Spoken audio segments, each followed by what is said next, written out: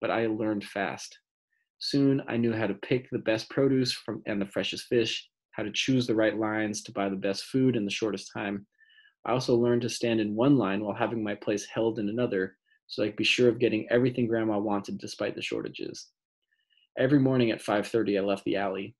I hurried through the empty streets, feeling excited and proud. I was a grown-up now, doing a grown-up's job. I was clearly not one of the pampered bourgeoisie.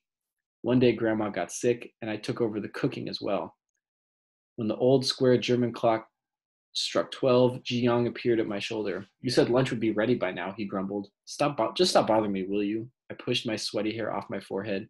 The kitchen, located on the landing and crammed with pots and pans and a two-burner gas stove, was crowded and stuffy. With the heat from the sun outside and the heat from the stove in front of me, I was simply melting.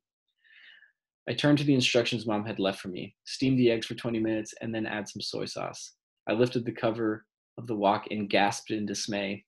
Oh no, the bowl holding the eggs must have overturned into the boiling water. Now instead of steam eggs, I had a pot full of egg soup.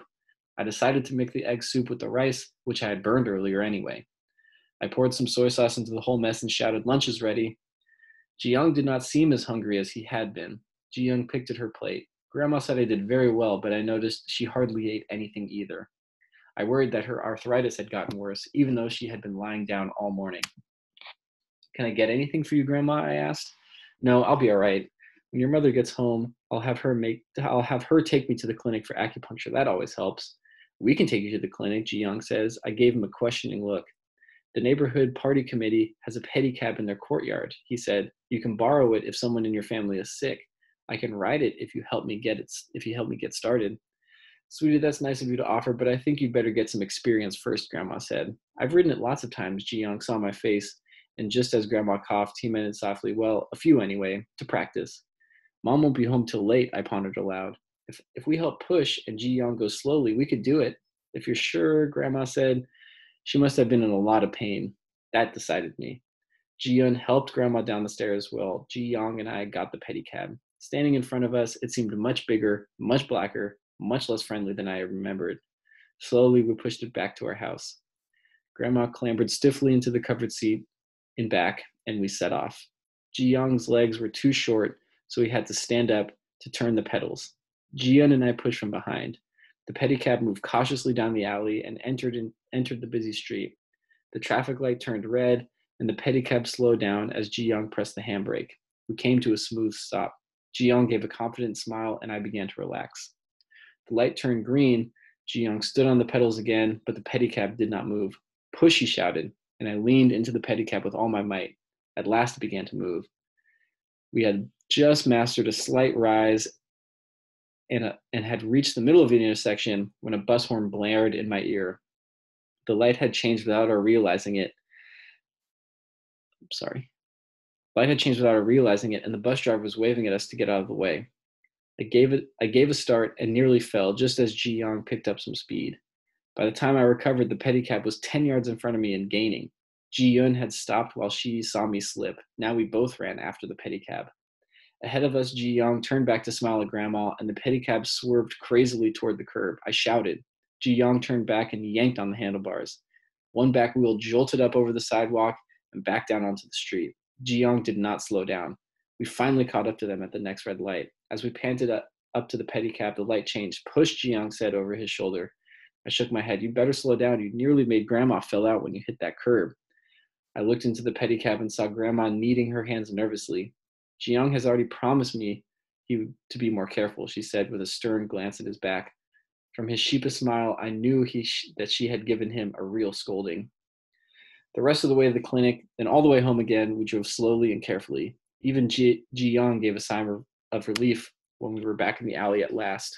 But I heard him boast to Mom when she got home from work. It was easy, he said. Anytime Grandma needs to go to the clinic, we'll just take her. Dad was often kept up late at the theater, and sometimes he did not come home until after we were in bed. There were a lot of meetings, he told us. Often I would wake up when I heard him come in, and as I went back to sleep, I heard him and Mom talking in low voices. They must have made their decision about the trunks at one of those late-night conferences, but the first we knew about it was on a Sunday morning when they started carrying the trunks up to the roof. The 4 trunks were part of Grandma's dowry. They were a rich red leather with a pattern stamped in gold.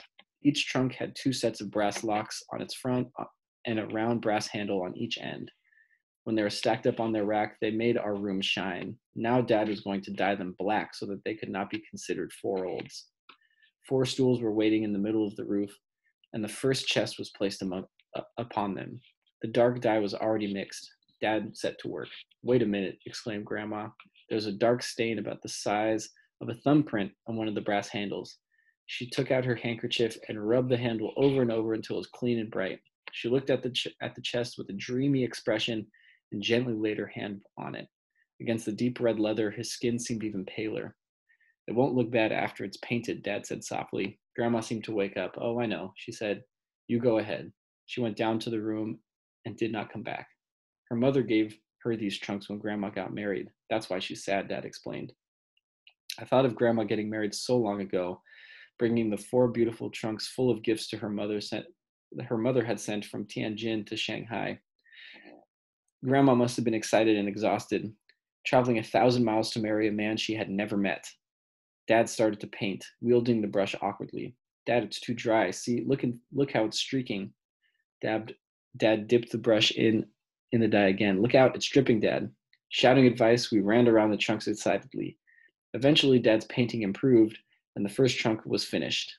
But the original color could still be seen through the dye, and he had to put on a second coat. Ji-Yun and I grew tired of watching and went back downstairs. Ji-Young stayed to help. An amazing sight stopped the 2 of us in the doorway. "Wow," Ji-Yun had said. Glowing silks and satins spilled out of an old trunk. The whole room was alive with color. Ji-Young grabbed a piece of silk. "Gorgeous. Are these costumes, Mom?"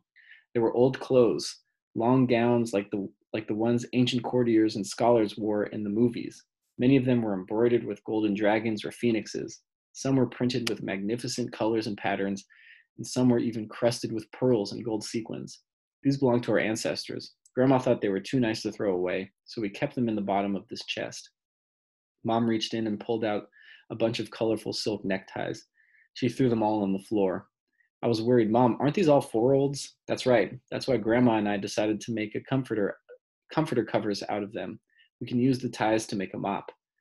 It seems terrible to just cut them all up. Why don't we just give them to the theater or to the Red Guards?" Jian had held a gown up in front of her. She was imagining what it would be like to wear it. I knew. "The theater doesn't need them, and it's too late to turn them in now. The Red Guards would say that we were hiding them and waiting for the new China to fall. Besides, even if we did turn them in, the Red Guards would just burn them anyways." Grandma looked at me and shook her head as she picked up her scissors. "I just couldn't bear to sell them," she said sadly, "even when your father was in college and we needed money." She picked up a lovely gold patterned robe and said softly, "This was a government official's uniform. I remember my grandfather wearing it." "It is pretty, Grandma," I said, "but it is 4-olds. Don't feel bad about it." The long gowns were so large that the back of one was big enough for half a quilt cover. Mom and Grandma discussed the job while cutting, which parts could be used for covers, which part could be used for cushions. Ji-Yun and I were enchanted by the pearls and gold sequins littering the floor. We pestered Grandma and Mom to let us have them, and finally Mom sighed and yielded. Ji-Yun and I were overjoyed. We sat amid the piles of silks, picking up pearls and putting them in a jar. Little White was happy too. She rolled over and over among the scraps of silk and batted pearls around the floor. While we were playing, Mom made 2 quilt covers out of the gowns, one deep purple and the other bright gold. Then she made a pair of mops from the ties. We were delighted with them. You could not find anything like our tie mops in the stores. Dad and Ji-Young finally finished the second coat of dye on the trunks. The gold stamping still obstinately showed through the layers, but the deep red had become a dark burgundy. The room seemed dressed up with the glowing new quilts and the repainted trunks. I felt good. We had really done what Chairman Mao asked, breaking with the old and establishing the new. "You did a nice job on the trunks," Grandma said. "I don't think the Red Guards will notice them." Ji-Yun looked up from the bed where she was lying with her face in the silky new cover. "Are the Red Guards going to come and search our house?" Everyone stood still. I stopped playing with the pearls. Even Little White stopped rolling around on the floor. "It's possible," Mom said slowly, "but you don't have to be afraid. We're just children, and a search would have nothing to do with you." The new decor lost all its brightness. The pearls I had been playing with lost their luster. I put them down.